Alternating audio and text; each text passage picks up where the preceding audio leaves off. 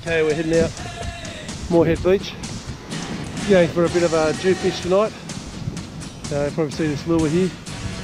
There we go. That's the beast. Okay, we're running.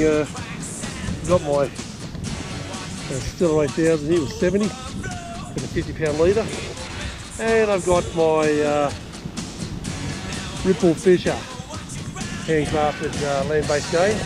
See how we go with you guys tonight, and we'll give it a go. Looks promising off this break wall. We'll give it a few casts off the front end, and then we'll head off and just do the corner of the beaches, and then see everything's lying around in these little gutters on the beach. Bit of overcast today, which is good. I don't mind that. I got a bit of a bait there, like a bit of a mullet there. It's been producing pretty good results for me, and we'll give you an update later on how we go. Maybe a salmon, maybe a good chopper tailor. Anything's in the mix tonight, especially here. No one's out, which is good. The only bad thing about it is we bring a gaff, so it should make a very interesting night if we do latch on do something big. You know, it's not a cheap hobby, this land-based game, but we'll give it a crack. The thing about it is getting here.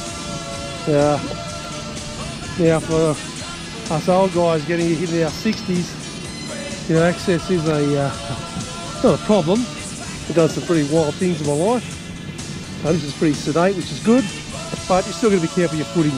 You're still going to be sensible in these areas, because the waves can come. We won't get down too low, but again, you just take your time, walk to a spot, and then we'll just work the different areas.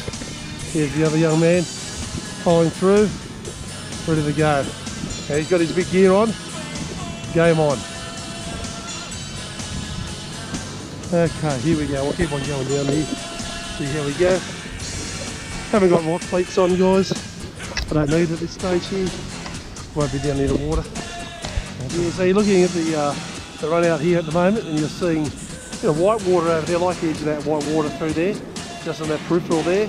We're going through here and you see a bit of old current going through there, just in that on there. That's not too bad. And then you're working the beach area where you'll see a bit more sand and all that stuff. And so the areas will be here, here, and just on that ledge of that white water.